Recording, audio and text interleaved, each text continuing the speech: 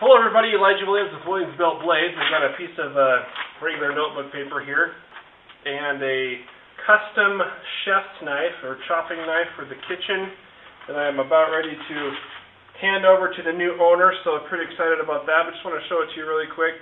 This is a 5/32 inch thick 440C stainless steel. The blade is 8 inches long on the cutting edge, so the overall length is about 1/4 inch longer on the blade itself. And the handle is a nice long design as requested, so that you can either grab up close to the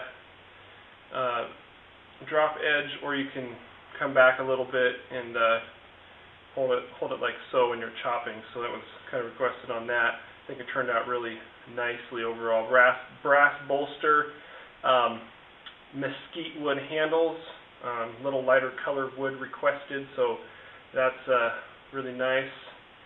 Brass pins. Anyway, worked out very well. I like it. I think they're going to like it too. Anyway, I'm just going to show you the edge on this here. Full flat grind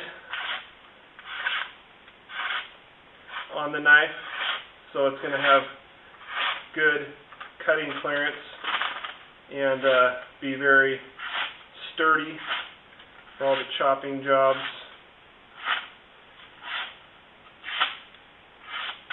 I'm kind of pushing the speed at which this will cut. See how fast I can get it to go through the paper without actually ripping it. But if I go slow, it'll obviously.